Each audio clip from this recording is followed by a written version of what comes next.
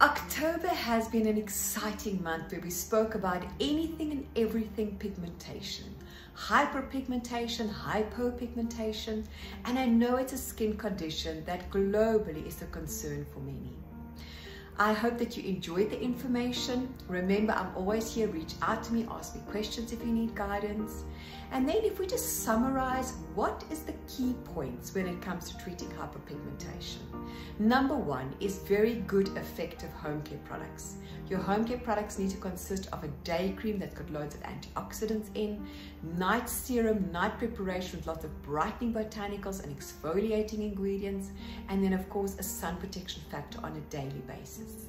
When it comes to professional treatments, you can go to an aesthetic skin center where there's a doctor present, and you can either do laser, you can also do chemical peels, you can do microneedling, and these professionals will put together an amazing package for you to help you to correct the pigmentation and then of course to maintain the hyperpigmentation.